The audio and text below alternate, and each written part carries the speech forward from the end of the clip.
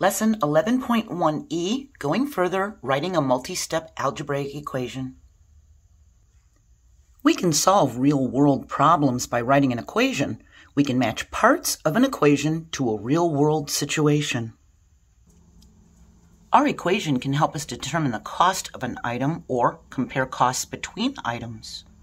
Bob wants to rent a post-hole digger so he can build a fence around his backyard. And there's 2 home improvement stores he can rent from. So he can rent it from store A or store B. Store A charges $80 per day. Store B charges $85 per day or $75 per day if rented for 5 or more days. So we can write an equation for each scenario. We're going to let D equal days and C equal cost. For store A, we don't know how many days he's going to rent it, so we don't know the cost. But we can write 80 times D for days is equal to the cost.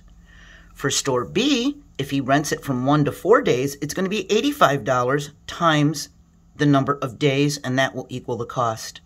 For store B, if he rents it for 5 or more days, it's going to be $75 times the number of days, and that will equal the cost.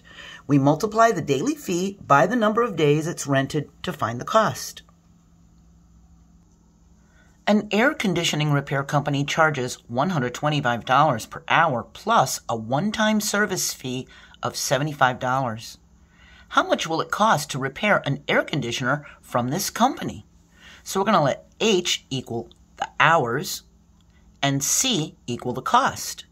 We have the service fee, that's a one-time service fee, plus the hourly rate that he charges, $125, times the number of hours worked. We don't know how many hours he's going to take or she's going to take to repair the air conditioner, so we just put an H.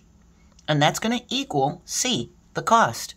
So we have 75 plus 125 H for multiplying the price per hour times the number of hours, and that equals the cost.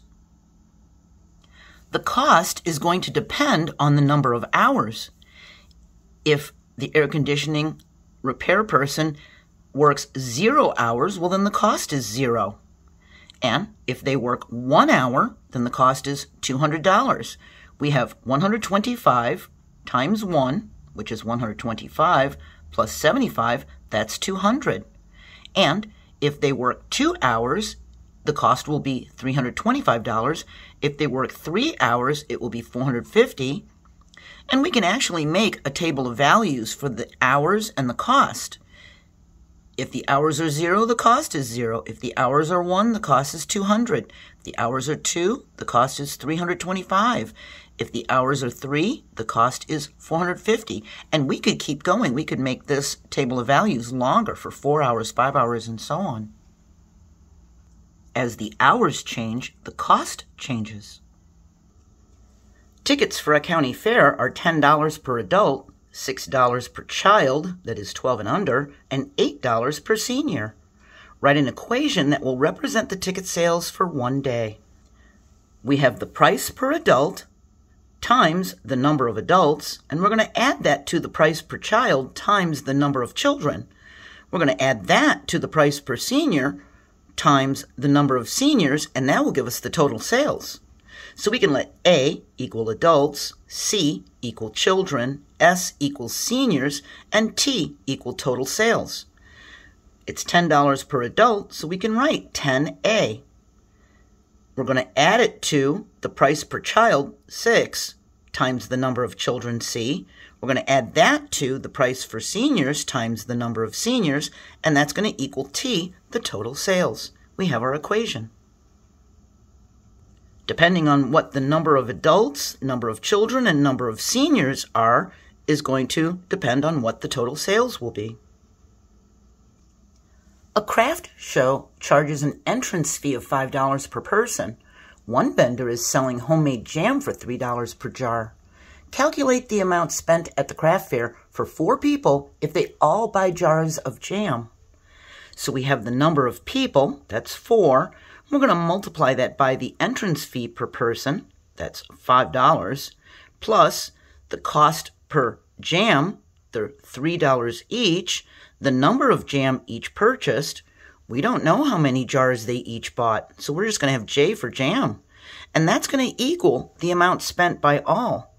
And because we don't know how many jars they each bought, we just have a J here. So our equation is going to be 4 times 5 plus 3J, and that will equal A. So A will represent the total amount spent. Without knowing how many jars they each bought, we don't know what A is equal to.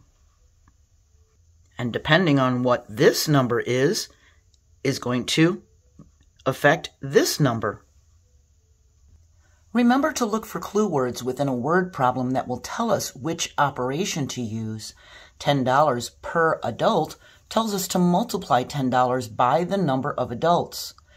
For 3 people tells us to multiply by 3. And you can see the clue words and word problems video that I'm going to have linked in the description of this video to help you.